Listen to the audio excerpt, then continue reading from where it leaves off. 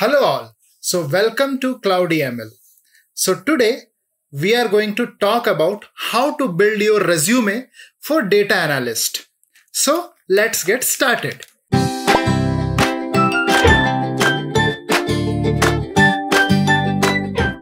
So now as an aspiring professional, you will have some good options for showcasing your skill set on your entry as freshers and also as a mid-range professional.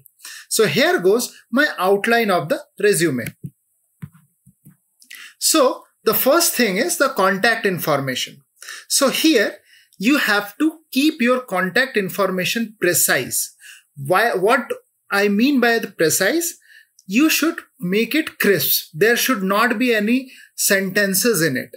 The three things you must include are your name, your updated phone number, and your professional email ID. Okay. So here you can also include your LinkedIn profile and also some other profile if you are using other social media accounts.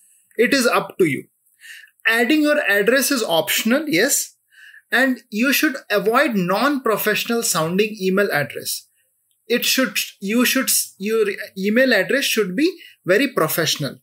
Now, second phase, you have to write a very clear career objective. And this must include 2-3 sentences of your interest and candidacy of the position. So career objective must be customized as per the job description so that the specific skills are highlighted and it makes you the right fit for your job. Here, if you are a professional who have already worked in a related industry, you should write a career objective. Otherwise, you should also, if you are a fresher, you can write your resume or your career objective as per your internships and all. Similarly, you should use an objective if you have resume without experience in the industry, are changing careers, or have noticeable gap in your job history. Now, you should use concise bullet points that demonstrate your accomplishment. So remember guys, nobody is going to read your story out there. So you should always use a particular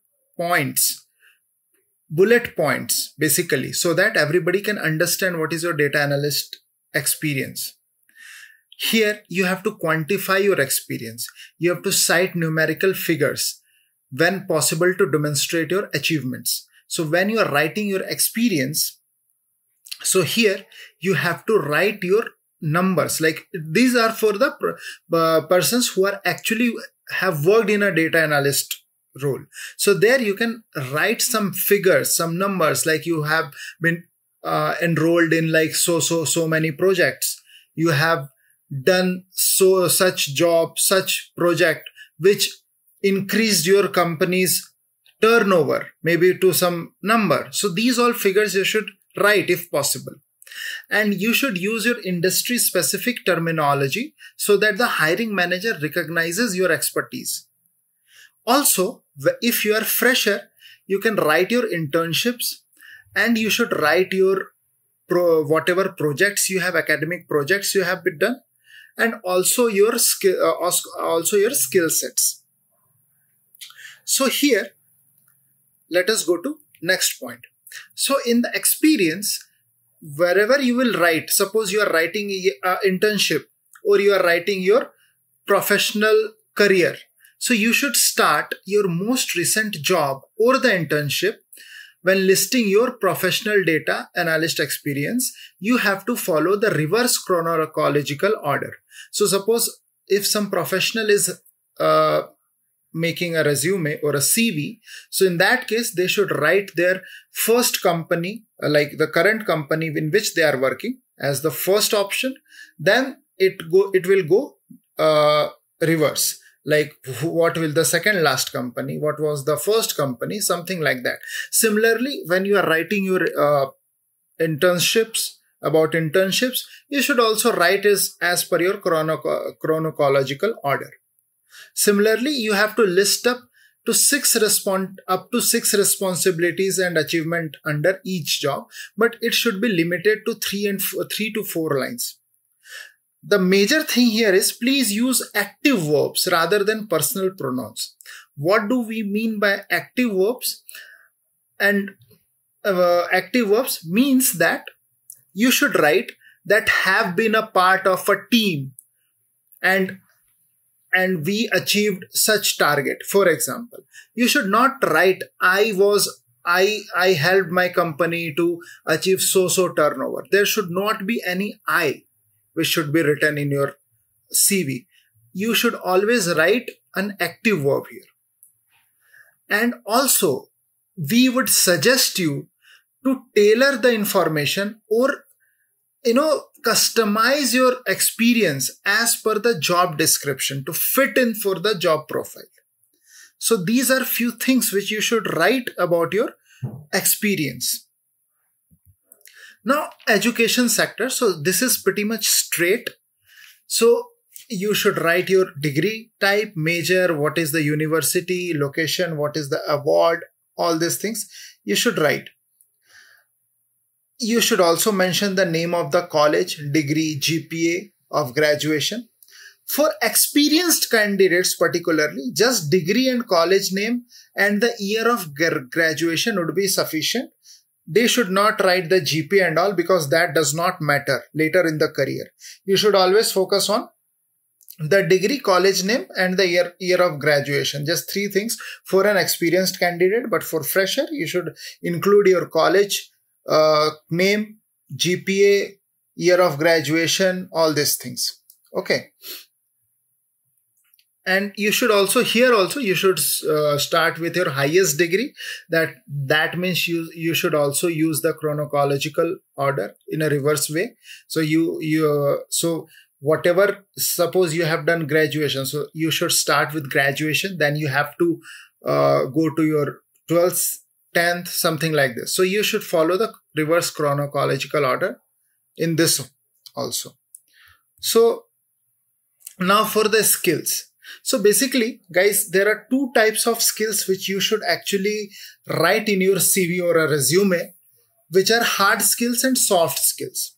So you are aware about the hard skills, about what a data analyst should have. Hard skills are, the examples of hard skills are given here, which is the statistical method and packages. You must be familiar with SQL. You must be familiar with the database design. You will be working with Python, R. You would be doing data mining, data pre-processing, EDA, all these things. So these are hard skills basically. But what are the soft skills? So soft skills are basically your teamwork, your nature to work in a team, your patience, all these things are soft skills. Soft skills are such which can make you fit for the job for a longer duration of time. So you can speak like, I am a team player. I have a leadership quality. I have the patience. I can strategize my work. So all these things. So you can Google it out, whatever the soft skills are there, and you can actually, include all those soft skills as well, so that it will highlight to your recruiter that yes, this guy is having the knowledge of these soft skills also, and be prepared to get some questions about these soft skills in the interview. Now, the last section is the optional addition in your resume. So here it is upon you. If you can write any activities or any academic projects, or if you have got some projects by volunteering, all these things. Hobbies and interest, it is self-explanatory. But remember, you should always write those things which you are actually interested in, so that you don't get blank when somebody asks you any questions. Then you should have the certification license. You can write it, awards, what languages you know, relevant courses if you have done any, either from Udemy or some other additional certifications which you have done. So this is the basic outline of your resume or CV. And here, this is the basic outline, and you can use this outline to, change your resume, customize your CV as per this. But remember, one and very most important thing in this is you should actually know what you are writing there. Because if you have some half information, if you're putting it in your CV, then you might get stuck up in a face-to-face interview. So my suggestion for everyone is that whenever you are writing some skill set, or whenever you are writing about your experience, the type of work you have done, you should actually write the correct things and the things in which you have 100% information and 100% knowledge about all those things. So otherwise, you should not write any such things in which you are half knowledgeable or it is half baked. So this is my personal suggestion to all of you. So after this, we can see some sample data analyst resume. I have got this from Google. You can actually go and you can see a lot of resumes, such CVs. So here, as you can see, this is for Carla Swan, and you have, very nicely written contact information on the left hand side, wherein she has written her email ID with the phone number, the city in which she lives, and also the LinkedIn link. So here, this is also a very important thing, that any recruiter can directly click on your LinkedIn profile, and he can go and actually see what you are doing and what are your experiences are. Then this is the education. So she has written Bachelor's of Science, Data Science, University of California. So this is the one education which she has written. But if suppose if you want to include your 10th standard, 12th standard, maybe college, masters, so you can write it as per your reverse chronological order. You can actually make a space for that. Then you can write the skills like this: Python, SQL, R, Tableau, Excel, Azure, SciPy, data preparation. There are a number of skills which you can write. And see the career objectives. This career objectives is very important, because here you're actually, what you want from the recruiter and the company is actually highlighted. So this is very important thing, and many recruiters directly asks direct question on this career objective. So you should always have, career objective should be on your tips actually. So there should not be any terms written in career objective in which you can stuck, or you can get stuck during the interview. Similarly, the work experience. So see, this is one job she has done, and she has written it here. Then so the projects in which she has actually worked. So all these things are written.